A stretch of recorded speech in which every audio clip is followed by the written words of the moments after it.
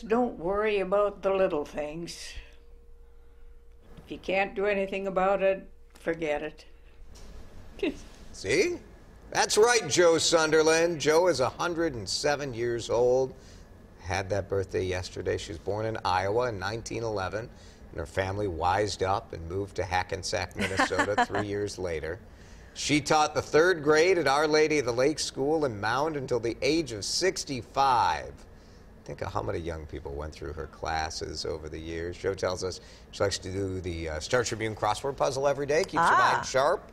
That's important. There's a lot of research on that, actually. Crossword puzzles, different sort of puzzles can help even puzzle elongate pieces or, you know, little apps or games too. Yeah. Very good. Apparently it worked for her.